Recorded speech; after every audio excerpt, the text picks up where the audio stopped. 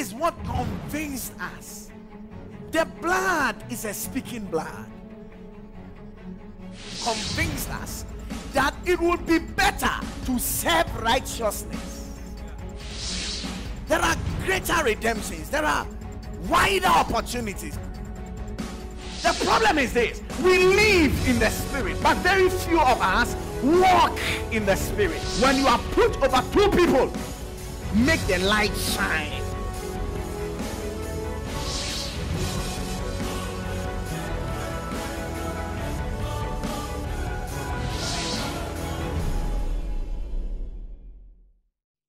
First Kings chapter 7 verse 26.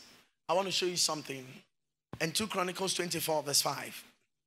Now, when we read Jeremiah 52 the verse 21, watch something. There's something that is running through it. He said, and concerning the pillars, the height of one pillar. Now, let's go to verse 20. Look at this. Verse 20. The two pillars, 1C, and 12 brazen bulls that were under the bases which King Solomon had made in the house of the Lord. The brass of all these vessels was without weight. Now that is, it was uncountable. Okay, so now he said the two pillars. Are you here? Yes. And then he said the next one, and the 1C. Watch this. The two pillars and the 1C. The two pillars and the 1C. The two pillars. So we spoke of how that the pillars were tied with a rope that was what? Handspread. It was 4 fingers. It was a handspread. And we know that this pillar is Jachin, which answers to what? The what? The priesthood. And which hand is it? The hand of life. And we know that Boaz answers to what? Business, which is the hand of wealth, riches, honor, money. All right. Now, having understood this, you realize it is only in Jeremiah that when he's speaking, he combines all of those vessels together. He said the two pillars, 1C and 12 brazen bulls. The two pillars, the 1C and the 12 brazen bulls that were under the bases which King Solomon had made in the house of the Lord. The brass of all these vessels was without weight. And concerning the pillars, the height of one pillar was 18 cubits, and a fillet of 12 cubits did compass it. And the thickness thereof was 4 fingers. It was hollow. Okay, so now let us go back to 1 Kings and look at this while we're reading. Okay, let's go to 23. Okay, and he made, everybody please read with me, and a molten sea. It's okay. He made a molten sea.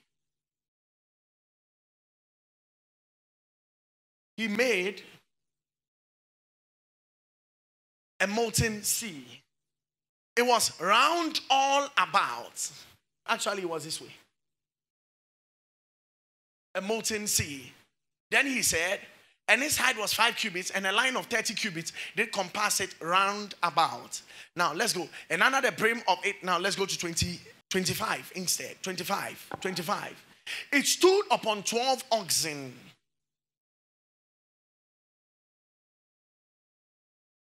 It stood upon 12 oxen. There was one.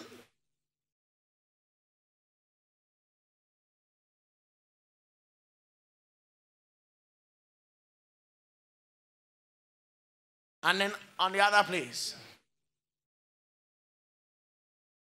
So if we take this to be north, south, east, and west. Now look at it. It stood upon 12 oxen, 3 looking toward the north, 3 looking toward the west, 3 looking toward the south, and 3 looking toward the east. And the sea was set above them, and all their hinder parts were inward.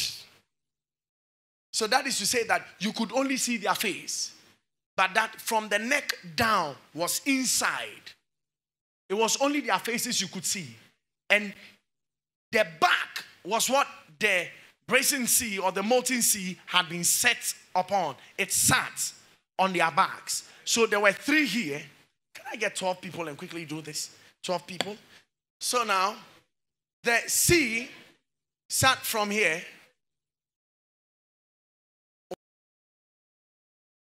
That way, it sat on them. So you could lift your head. You could only see good. You could watch this way. You could only see their faces. So this was north, south, east, and west. And it sat all on them. Amen. All right. So now it sat there. Please take your seat. That's all I wanted to show. Okay. He said, and the sea was set above upon them, and all their hinder parts were inward. Next verse. And my goodness. And it was an handbreadth thick. The thickness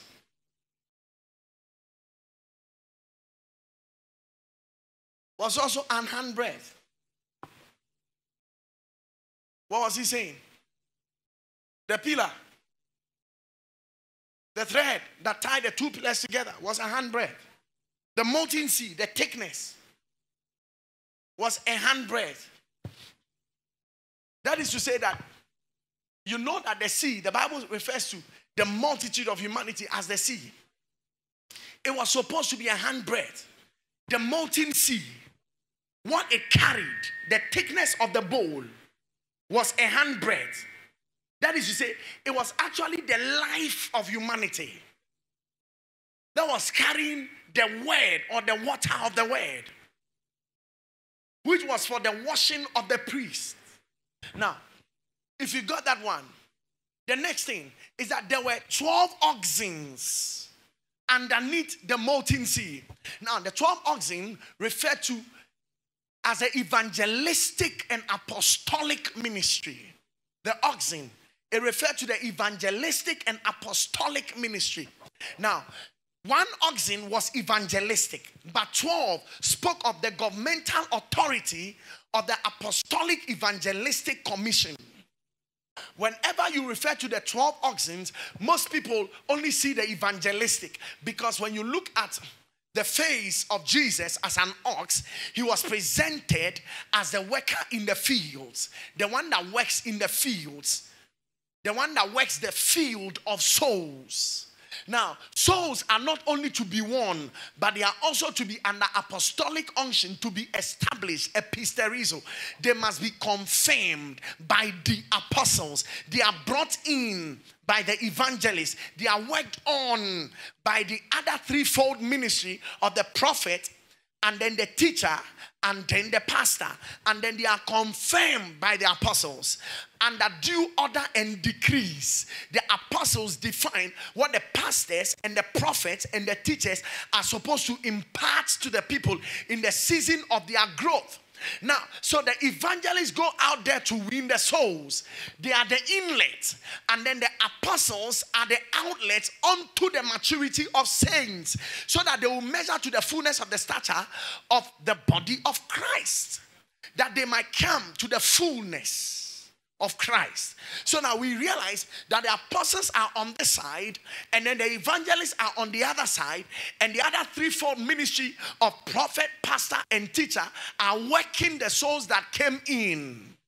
Now, this is what it means. The evangelists get them out of the world, bring them into the church, and then the apostles, before that, by the aid of prophets, pastors, and teachers, will build them up. The apostles will come and do a complete work, and then send them out into the world to go and bring in the souls again. So now the work becomes continuously improving. It's an ever-increasing work. It goes through a continuous process, unending, unceasing. So now, if you got that one, as you follow, the word of God speaks in the book of Titus concerning the washing of regeneration. Not by works of righteousness which we have done, but according to his mercy, he saved us. So we were saved, brought in. How? He said, by the washing of regeneration and renewing of the Holy Ghost. Now, the reason why he speaks of the renewing, the anabzusis, the catching afresh, the divine breath which we lost. the restoration of the breath which we lost, that divine breath that was placed in the nostrils of Adam, for which he lost when men became increasingly wicked, and God said, my spirit will not strive or dwell with man again, and his days shall be 120. It is in this day when we are brought to this place of the brazen sea as priests, and we watch our faces, because within the sea it was referred to as a molten sea, that is to say a mirror sea, where we could see our faces. The Bible says that we all with open faces, beholding as in a glass the glory of God, and are changed into the same image that we are seeing. The Bible says that the word of God is a mirror, that when we look into it and we are conscious and never forgetting, we go forth not only doing the word but doing also the works. So now we start off in the outer court of God's holy sanctum, or his holy temple, by the washing of regeneration and by the renewing of the Holy Spirit. He said, having saved us, how? By the washing of regeneration. The word of God says that he might present unto himself a glorious church without spot or wrinkle. But before then he said that he might wash him or sanctify him by the washing of water by the word. So the word of God does the washing. When you hear the word of God, we are purified, we are cleansed, we are washed. Actually, the word and the blood are one and the same. The Bible said they overcame him by the word of their testimony, and they overcame him also by the blood. There is no distinction between the blood, the spirit, and the word. They overcame him by the washing. The Bible said that, and Jesus was raised from amongst the dead by the blood of Jesus. In another place, he said he was raised from among the dead by the Spirit of God. Then in also another place, he also refers to the Spirit, the water, and the blood. My goodness, there are three that bear witness in the earth: the Spirit, the water, and the blood. The Spirit, the water, and the blood. And these three, they agree as one. You cannot distinguish the Spirit, the water, and the blood. So there is a washing of the blood. The Bible said, and have made their robes pure by washing it in the blood of the Lamb. They were blood washed. The word of God also says we are water washed. The word of God also says that we are spirit washed. So he said we got saved. We got saved by the washing of regeneration and by the renewing of the Holy Ghost, which is one and the same. Come on. Now, as we go downwards into First Kings and in Chronicles, he now says something very different. He said that the water that this molten sea could take, others think that it is a discrepancy. Others think that it is a wrong writing. And so in reading it, I'll show it to you right now. He says that it holds 3,000 baths. That is to say, it holds 3,000 vessels. In another place, he said it holds 2,000 vessels. Why and how can the scripture so conflict itself? It is not a conflicting. It's not a conflicting. He said, and it was an handbreadth thick. The thickness, it was a handbreadth thick. That is to say, it was the life of humanity that was carrying the water of the word, by the washing of water by the word, that he might cleanse it by the washing of water by the word and present it unto himself a glorious church. He said we were saved by the washing of regeneration and by the renewing of the Holy Spirit, which is one and the same, the anabzusis, the recovery of breath. Everybody say amen. Amen. Now, back to what we're doing. He said we're saved not by works of righteousness, but we're saved by the washing of regeneration and by the renewing of the Spirit. That is how we got saved. We got saved by the blood. We got saved by the water of the word. And we also got saved by the Spirit. It's one and the same. Because in the earth, these three must agree. The water, the Spirit, and the blood. They must agree. The water, the Spirit, and the blood. The Spirit saved us. The blood saved us. And the water of the word also saved us. Amen? Amen. That is how come you cannot say you are born again until you believe in the baptism of John, because John was the one who was pointing and showing the way of righteousness. Our salvation did not begin from the cross. It started with the baptism of John, when the priesthood shifted from the Aaronic priesthood, and then Jesus, by means of the introduction of the Melchizedek priesthood started a new course, for which reason I started off in Hebrews, and I told you that it is a comparative book. In the days of the Levitical order of Aaron, we look at John the Baptist, but he was the last high priest of humanity. He was supposed to usher in Jesus Christ, and this whole ushering in started from the womb, people. It started from the womb when Elizabeth had conceived John the Baptist and had not heard him kick. Mary walked into the house and just said, "Hail, Elizabeth," and instantly John came alive, because there was a connect of their ministry. They were tied together. There was something written in the palms of John that was connected to the ministry of Jesus, that he could not but leap, but to shout and to come alive, so that he will complete the task 6 months ahead of time. So this whole thing was worked in the womb. Destiny. Like I told you, Paul said, "Oh God, who called me from my mother's womb?" He called me. He separated me from my mother's womb and called me by his grace. He separated me from my mother's womb and called me by his grace. It all started in the womb. Grace started in the womb.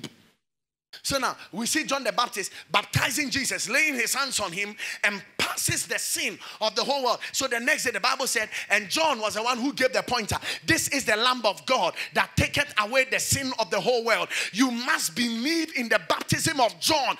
If you don't believe in the baptism of John, you have nothing doing with the cross. Your salvation must begin with believing in the baptism of John, which fulfills all righteousness. He said, "Allow us to fulfill righteousness." The demand of righteousness started with the baptism of John. What is righteousness? What is iniquity, and how does God handle it? Does doing good make one righteous? What makes one righteous? What does God have to say on judgment and righteousness? These and many more are the nagging questions on the heart of every man that are answered in this new faith revolutionizing book, Decrypting Righteousness, God's Canon for Man. In this classic expose, the man of God, Pastor Obed, brings with clarity and deep insights the whole counsel of God on the subject of righteousness as presented by the scriptures. In this book, you will come to a complete understanding of God's canon of righteousness and his plan and purpose for all his creation, both in this age and in the ages to come. Grab your copy now from the CCI bookshops in Accra and Kumasi, or contact our international headquarters. You can also place an order on www.christcosmopolitan.org. Shalom. Quickly. So now, I just want to explain something about the 3,000 and the 2,000 baths. 2 Chronicles chapter 4 verse 5. Okay, so now we are going to just oppose the two, and I'll explain something to you. Now, let's quickly do 1 Kings 7, and then we'll come to 2 Chronicles. Can we read together, everybody? Go. It was an handbreadth thick, and the brim thereof was round like the brim of a cup. Amen? I can't hear you. Do you know that the New Testament is a cup? He said, "This is the cup of the New Testament, established in my blood." Amen? All right. With flowers of lilies, and I wish I could explain to you lilies, the Shushan, the trumpets. Psalm 45. Now he also speaks in the book of Ezekiel. He spoke of how that he was at Shushan in that day, and he had encounters of God. So you just go back and look at the Shushan, Psalm 45, and in the book of Ezekiel, he speaks of Shushan, and the glorious thing about Shushan has to do with the mouth. So when King Solomon looks at his beloved, King Solomon being Christ, and looking at the beloved being the church, he said, "And when I watched her lips, it was like lilies of the valleys." It was like lilies of the valleys. That is to say, she carried good news on her lips. I don't have the time to deal with how women are supposed to comfort their husbands with good news. To the extent that there are some women, when they open their mouth, my goodness, you will see the rose of Shammah. Shammah. You go back and read all the lilies in Song of Songs. It refers to the mouth. The gracious oratories of the mouth. Every woman that doesn't know how to boss the husband. Now, you know what? When we are going out, when we start going out, it is men that war women. But when we marry, it is women that war their husbands. And that is how come every woman must learn how to war. You must learn how to talk well to your husband. You are one amongst 1,000. You must have the vibes for your husband. Listen, when we get married, all our vibes go. We lose it.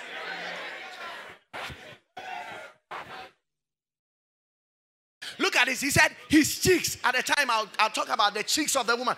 He said his cheeks are as a bed of spices. That is to say that you don't have to wake up in the morning and when you open your mouth, your husband is going away.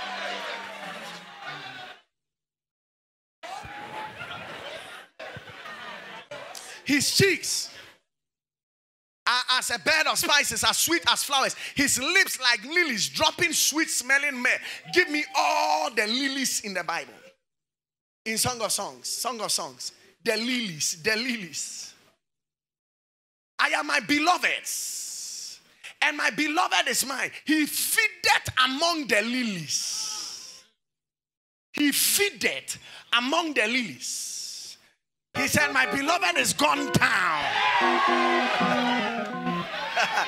My beloved is gone down into his garden to the beds of spices to feed in the gardens and to gather lilies.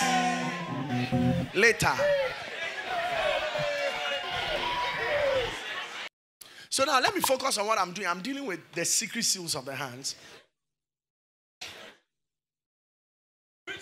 He said, and the thickness of it was 100, and the brim of it like the work of the brim of a cup, with flowers of lilies. Watch this. You know why he said the mouth? What this? And the thickness of it was 100, and the brim of a cup with flowers of lilies. The mouth had the flowers of lilies around it. And then he said it is able to carry. It is able to carry 3,000 baths. Reading the NIV and the Amplified. 2 Chronicles 4 verse 5. It was 100 in thickness, and its rim was like the rim of a cup, like a lily blossom. It held 3,000 baths. Now what this? Its thickness was 100. Its brim was like the brim of a cup, like the flower of a lily. It held 3,000 baths. Measures the same message quickly. The sea was 3 inches thick and flared up at the rim like a cup or a lily. It held about 18,000 gallons.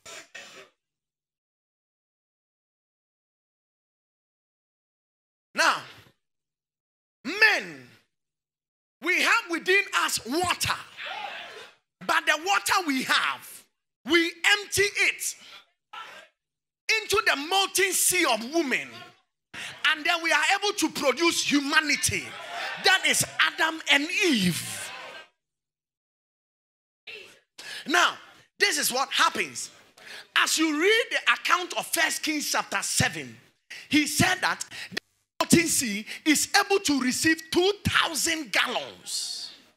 2,000 baths.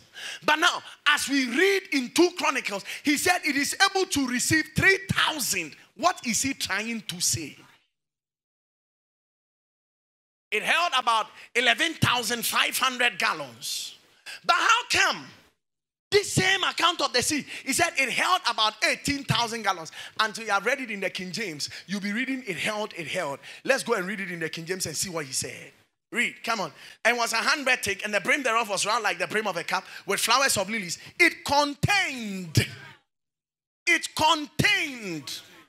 2,000 baths. But now in 2 Chronicles, he said it can receive.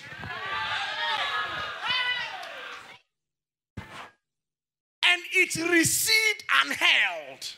That is to say, its capacity was 3,000 baths. But at the moment, they filled it with 2,000 baths. What is he trying to say? When Jesus Christ rose from the dead, wow, my God, up until this dispensation was 2,000 years, speaking of 2,000 waters of humanity. But now as we cross over into the third day, where we usher into the capacity of the church of the millennium, where the church now comes forth as the church glorified. You know, what we are showing for right now is really not our capacity. It is what we are carrying around. And the thing that is all we are. I want you to know that you haven't seen the church yet. We are only carrying 2,000 baths, but that is not our capacity. We have capacity for 1,000 more. And I believe in that day he said, by the cleansing of water by the word. Now what this? That is the 2,000 baths. Then he said that he might present unto himself a glorious church. When do we have the glorious church? In the book of Ezekiel, the glorious church is the church in the millennium, where we move in our thousands. 1,000 on the kneecap, 1,000 on the waist, 1,000 on the chest. Then we begin to swim. So now the church as you have it now has gone into the 1,000-year time after Jesus Christ died. And if you know this very well, you know that we are yet to enter it, because Jesus, assuming he died at age 33, it will mean that it will take 2,033 years for the 2,000 years after the death of Jesus Christ for this bracing sea to hold the capacity, because it is supposed to hold 2,000 bars. Let's put it this way, 2,000 gallons, which is 11,500 gallons. But permit me, for the sake of calculation and years, so now in 2,000 years, that is what we are supposed to receive. But that is not all the church can take.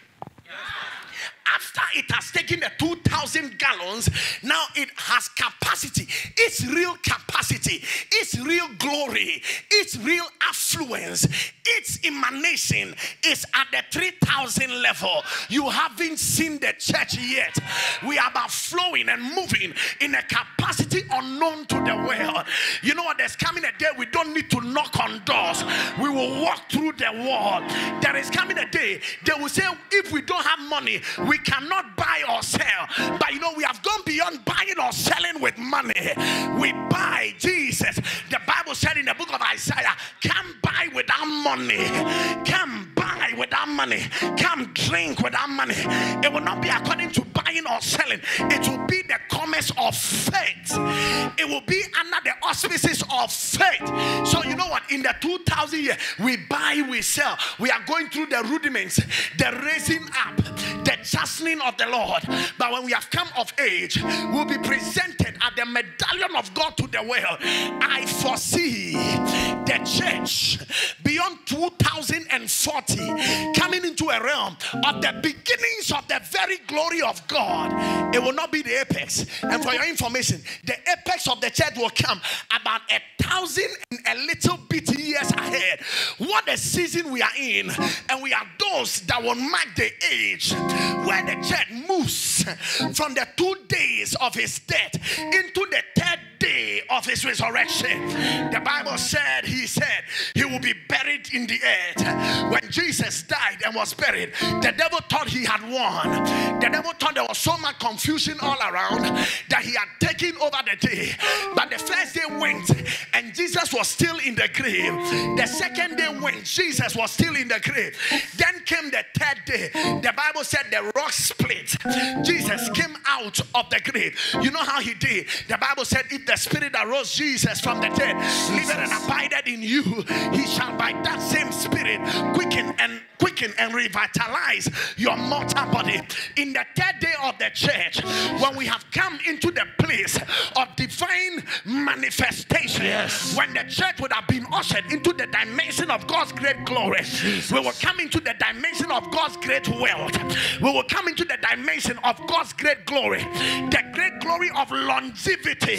In that day he said, a child will die at 100 years, and he that shall die at 100 100 years shall be considered as a sinner, which speaks of this hand, the hand of longevity. We are about being ushered into that day and age where we know how to awaken youthfulness, where we know what to do to live long. My God. We understand that the Bible had already said you will drink water not from the well outside, but you will drink water from your own system.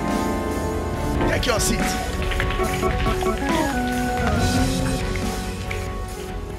Glory to God. Glory to God. What a time in the Word. It's been an experience unforgettable. I believe that the revelation of the Word of God that has come to you would remain in your heart. Your faith has been built up. The fruits will show.